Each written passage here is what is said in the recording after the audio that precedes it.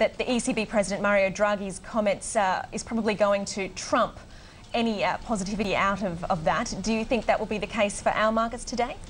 It really tells you a lot about the market, Liz, when we see what appears to be coordinated central bank action by the European Central Bank, the Bank of England, as well as the People's Bank of China overnight, and yet we see risk assets sell off. We saw commodities lower, with copper prices down by about 1.4%, oil prices down by about 1.1%, and also gold prices down by 1%. So we've seen markets selling off the back of that, and it looks like the market concentrating more on why these moves were needed, and that is more global growth weakness, in particular in China as well as in Europe.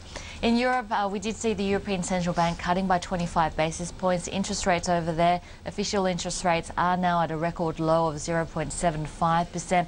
However, Mario Draghi's press conference afterwards really did spook the markets. It seems as though he emphasised the risks and the weakness in the Eurozone economy, but he didn't really step up to the plate and offer any solutions. And the market was looking for, I guess, alternative solutions such as bond buying, but there was no mention of that, and we did see the market selling off quite harshly after his press conference. Over in England, we saw the Bank of England raising its quantitative easing program by £50 billion, taking that total now to £375 billion, and of course China cutting interest rates as well. Altogether, the reaction has been negative. I guess just having a look a little bit more closely at Europe and some of the action, we also saw some Spanish bond auctions happening overnight. We saw 3-year auctions, a 4-year auction, as well as a 10-year auction. And if we just have a look at that 10-year yield on that auction, it came in at 6.4%. That's about 40 basis points higher than a month ago. So yields still elevated. And of course, after Mario Draghi's speech, we did see Spanish market bond yields spike back up to 6.9%. So that remains a concern.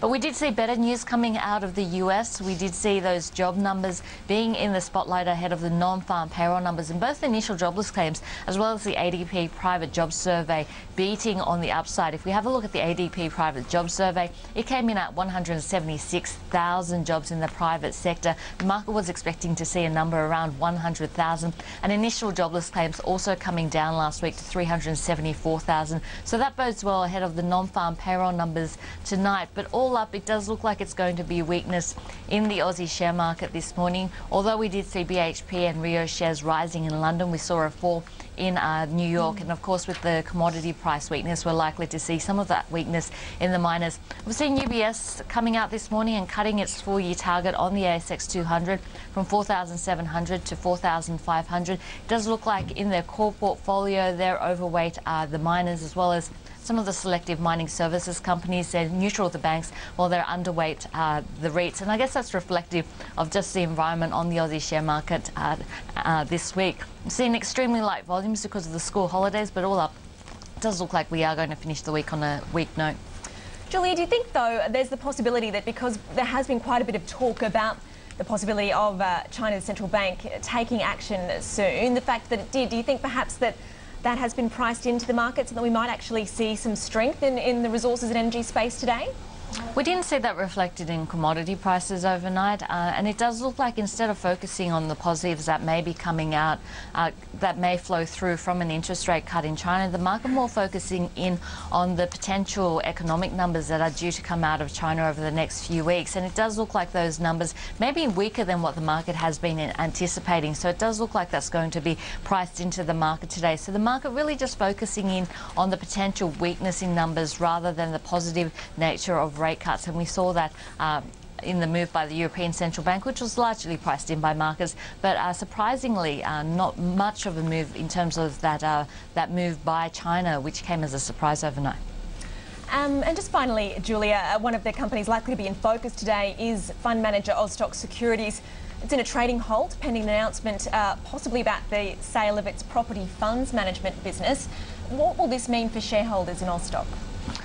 Austock, the company, is a very different company from what it started off the year as, and that's because it sold its securities business to InterSwiss back in March. So it means that it's no longer a broker, and the remaining businesses are its $555 million property portfolio as well as a life insurance arm. Now, this is a stock that is under a takeover offer from Mariner at 11 cents. And considering that the AFR has a report that it's looking at a joint venture in that funds management business with with another company. I guess that bid under Mariner remains under a cloud now. In fact, Mariner coming out to say that that it may actually impact on their intention to make a full takeover bid for the shares. So it does look like a bit of drama in Austock shares. They have been predicting a full year loss of between $15 to $16 million on the back of restructuring as well as some of the trading losses. But Austock in a trading halt. We're still waiting for an announcement. It does look like it's going to be around a deal to do with their funds management business, their property funds management business, and no doubt that Mariner are not too happy about that move.